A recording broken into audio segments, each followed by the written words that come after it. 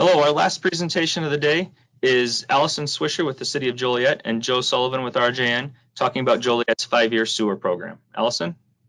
Thank you, Zach. My name is Allison Swisher. I'm the Director of Public Utilities for the City of Joliet. And I'm Joe Sullivan. I'm a project manager and office manager for RJN's Joliet office. And today we're going to be talking about the 5-year sewer investigation and rehabilitation program that the city prepared with the help of RJN. And to get started, we're going to talk about some of the background of the city's system. The City of Joliet is the third largest city in the state of Illinois by population.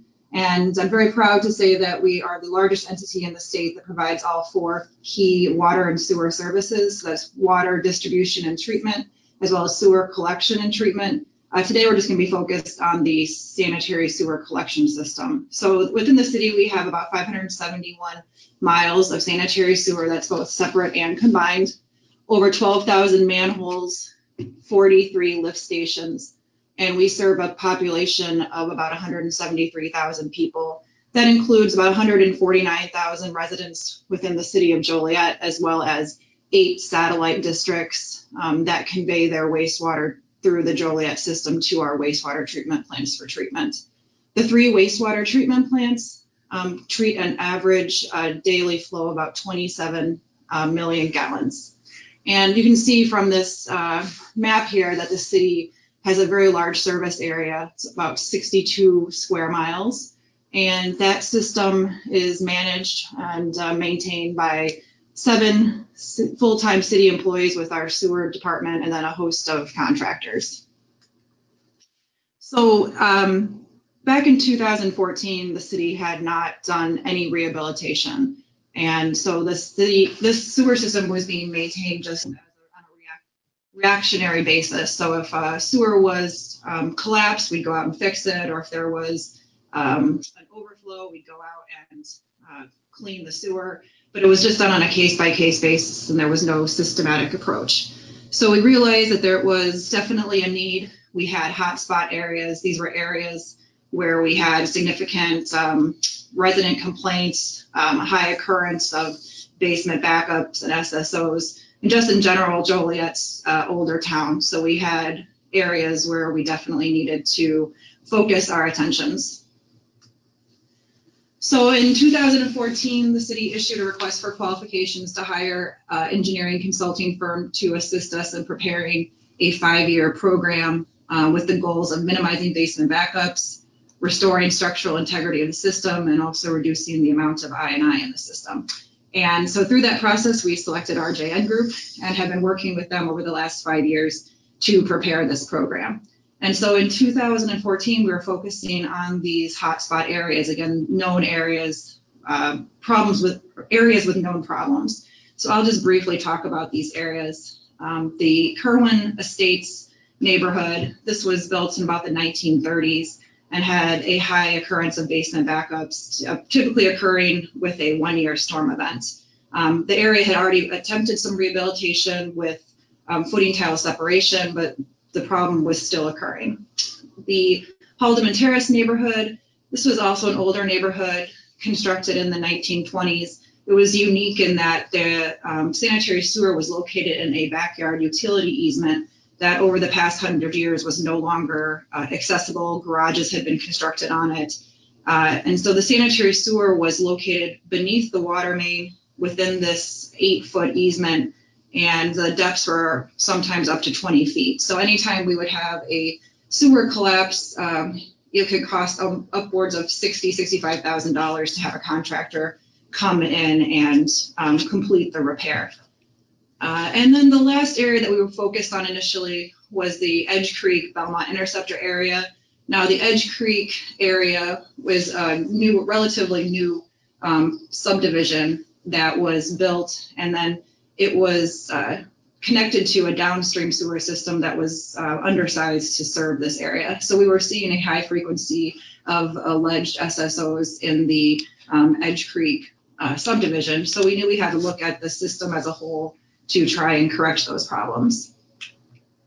So really, we had an evolution of a sewer program. What started back in 2014 is knowing that we had these hotspot areas led to flow monitoring and SSES, which then over the past 5 years has developed into quite an extensive program of both capital improvement projects as well as operations and maintenance projects. And we'll talk about those in more detail through the presentation. And another main outcome of the 5-year program was this 5-year rehabilitation program. The city knew that we had done no rehabilitation for almost 140 years. So we were significantly behind the curve. And so to jumpstart the program, we developed a approximately $35 million program to correct or to rehabilitate approximately $7 million of sewer system rehabilitation over 5 years. And that consisted of a variety of sewer rehabilitation techniques. And so now I'm going to turn it over to Joe, who will talk about these areas in more detail. Okay, thanks, Allison. As Allison had kind of mentioned before, we had started the program with a few hotspot areas. The first one that we got into was the Edge Creek lift station area. So there were frequent SSOs occurring, alleged SSOs, right upstream of the lift station. That was happening in about a 6-month event. IEPA was called and a compliance commitment agreement was established with IEPA. So we developed a work plan that included inspections, full SSES, and rehabilitation. Put that plan together, IEPA accepted it, and then we executed that plan. There was some bottlenecking with the lift station and then downstream control, and ultimately it was determined that there was a lack of capacity in the Belmont interceptor, which was a 10-inch interceptor for about 6,000 feet. So that was limiting the flow that could get through the pipes. So we did a full SSES for this area. You can see the flow monitoring basins here in this exhibit. We also did 100% hydraulic modeling of this area because of the downstream control and the capacity issues. One of the unique things on this project was the MTA inspection of the force main. So that gave us a look at the old force main that ran from the Edge Creek lift station all the way down to the soccer field where it met up with the Belmont interceptor that was undersized, and overflows were occurring at either end of that force main. But rehabs methods included private sector disconnects, a full manhole rehab program, sewer grouting.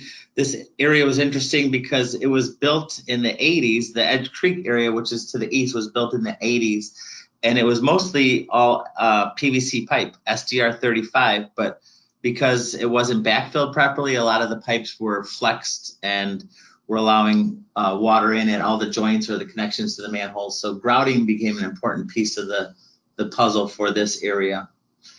There was some CIPP lining done in the midsection, which is known as Parkwood Park Hill. But the most interesting part of this whole program was the undersized interceptor that was led to a full design for a replacement 24-inch new sewer going down Route 6. So the old sewer had gone along through the ravines, and you see it highlighted there in yellow, and the new sewer is this dashed line going down Route 6, which will alleviate a lot of the overflow and problems that were occurring in this area.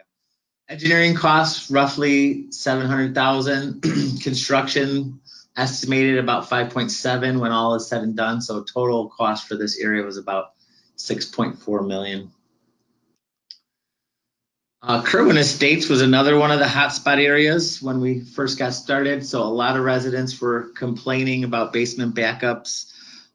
There was some downstream control observed with flow monitoring. So we did look at some options for alleviating downstream control, and the footing tiles that Allison had mentioned were still, although a good number of them had been separated, there were still a bunch of them out there that weren't found. So that was part of the assessment of this area. So for Kerwin Estates, because of the frequent backups that were occurring, we did do a hydraulic model again for this area. The homes that are shown in red were the ones that were most likely to get basement backups during a 1-year, 5-year storm event. The ones in yellow were the next tier that were kind of medium risk, and then the the greens and the blues. Our blues were no basement backup or no basements, and the greens were a low risk. The ones that had no color, those didn't get backups at all. But we looked at, because of the downstream control, we looked at a possible relief sewer to alleviate some of the backups that were occurring. It didn't prove to be cost effective, and the model showed that with a 30% I&I reduction in a few homes up in the northwest area going on to overhead sewer, that we could basically achieve a 25-year level of protection for the majority of homes in this basin. We've just finished construction in this area, so we've got our post-rehab flow monitors in, and we're hoping to do a success story on this one next year. Engineering costs roughly $300,000, construction about $1.3 million, and overall 1.6. That brings us to Haldeman Terrace, which was a tough area that was all backyard sewers, difficult access. As Allison mentioned, there were garages and swimming pools and things that were constructed over the sewer that shouldn't have been there. There was one location where the ComEd utility pole had actually gone down and crushed the sewer in one location. Foundation drains were also prevalent in this neighborhood because it was an old combined sewer area. The unique thing about this was the water mains that were also in the backyard and were getting relocated. So the city was relocating the water mains to the front and rehabbing the sewers in the back so we could be free of collapses and problems in this area. So we did the full SSES for Haldeman. Continued with private sector disconnects of downspouts, window wells, things like that, full manhole rehab, and CIPP lining.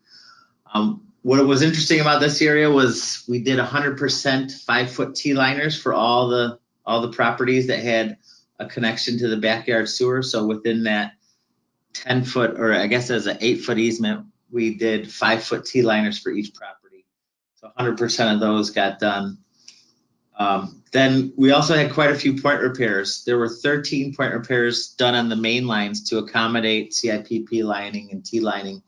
But during the T-lining phase, we found 16 additional point repairs that were needed right on the laterals adjacent to the main line. So in order to achieve that 100% T-lining, we had to do 16 lateral point repairs as well. Engineering costs were right around $200,000, construction $1.7 million for an overall cost of $1.9 million.